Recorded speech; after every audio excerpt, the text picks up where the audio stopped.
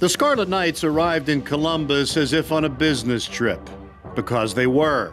Their business was taking on the number 3 team in the country, and they fully believed they would win.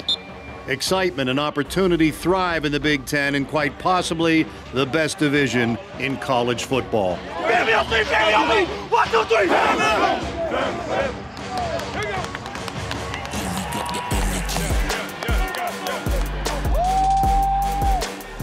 This was the time for the coaches to reinforce the principles of Rutgers football, to put the game plans and practice field lessons to the test against a premier program, to measure how far they've grown and still need to grow.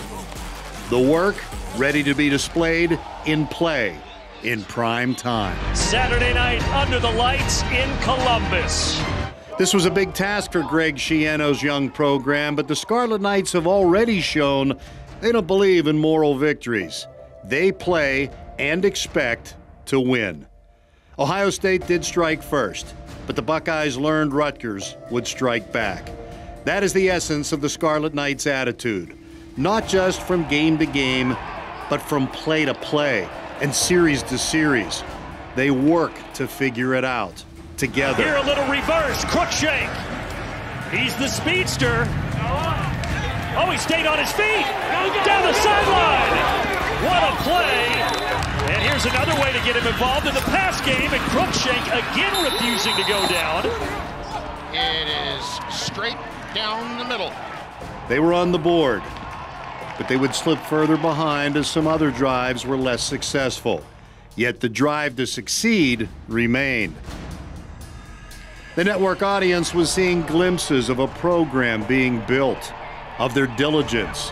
They were also getting a peek at things to come in the second half.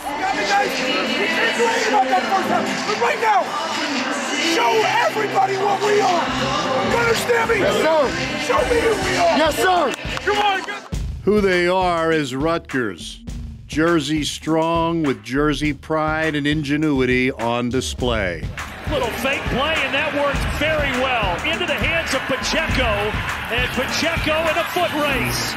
Pacheco inside the 10 and just caught. Federal. Another trick play. How about this? Throwing it back to the left to the big man, Raekwon O'Neal, the left tackle. Greg Schiano continues to show a different style of play here in the third quarter. He's really doing a nice job trying to lead these men to see where they're at, stacking up against one of the best in the nation. They keep chopping.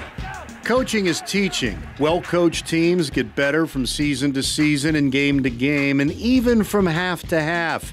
They cut down on first-half mistakes and continued to showcase one of the most exciting offenses in the country with this ESPN Top 10 play call. Drew Chrisman the punt, good spiraling kick. He turns, throws it back across the field to Bo Melton.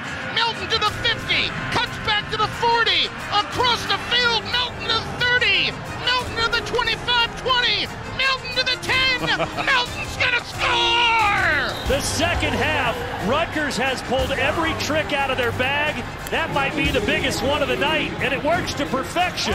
Oh my goodness! An incredible play! Being prepared breeds confidence. Confidence allows players to relax. Relaxed players have fun. Rutgers found their footing on both sides of the ball and struck again.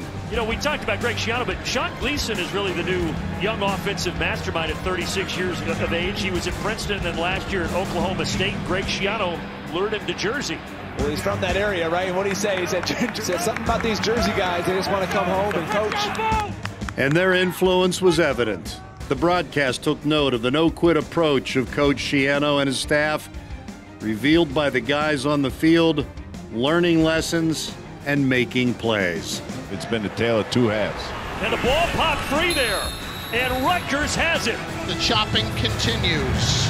I love this. There's been a lot of stuff that has been just pure football that they've been successful on against number 3 team in the country. They've got a lot to build upon as they face Illinois next week.